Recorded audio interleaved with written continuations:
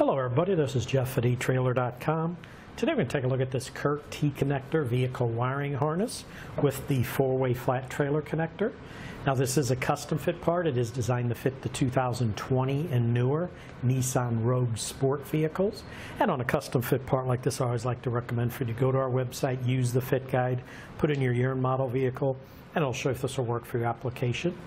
Now this will provide this 4-way flat trailer connector at the back of your vehicle to power your trailer's signal lights. This is compatible with 5-pole, 6-pole, and 7-pole adapters that we do sell separately on our website. And this kit does connect very quickly and easily. All you have to do is locate your connection points, which are behind the tail lights. You plug in these T connectors, one on each side, one on the passenger side, one on the driver's side. Ground your white wire right here, and then you have this black power wire that runs to your vehicle's battery. Now this does include this tail light converter, this black box here. This is to ensure that your vehicle's wiring will match that of your trailer. It is a powered module. That's why it connects directly to the battery, and that's to avoid overloading your vehicle's electrical system. This converter is constructed using SMT technology, which is surface mount technology. Gives you consistent, reliable performance. It'll maximize your trailer light yield and intensity while producing minimal heat. And it also ensures superior operation in any rough road conditions. If you notice on the 4-way, it does come with this nice dust cover for the 4-way. When you're not plugged in to your trailer, you can put that dust cover over the terminals and it protects them from any damage or from the elements. A few specs on this kit. The maximum amperage for the stop and turn light circuits is 6 amps per side. For the tail light circuit is 3 amps total. Now it does come with everything shown here on the table, a nice set of installation instructions that'll describe how to put this all together and how to plug it in.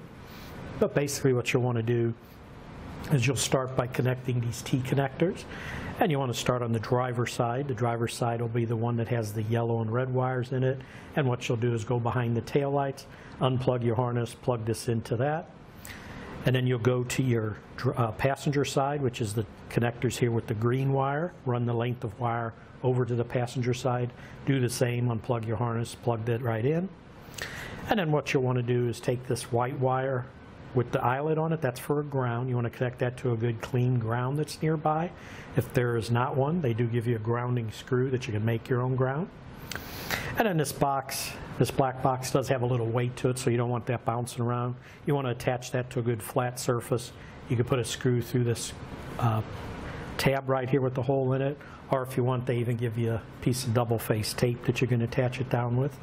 Once that's all connected down, all connected to your harness, run this 4-way out the back. The last connection is this black power wire. That'll run to the front of the vehicle to connect to your battery. And what you'll do is use this length of wire and these connectors they include to do that.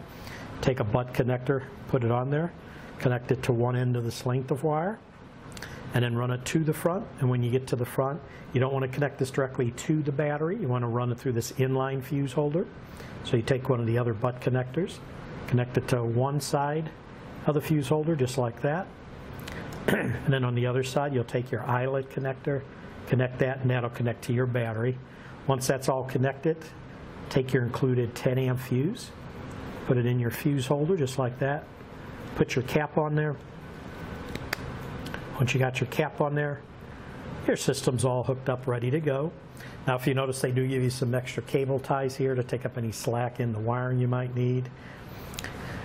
But that should do it for the review on this Curt T-connector vehicle wiring harness with the 4-way flat trailer connector.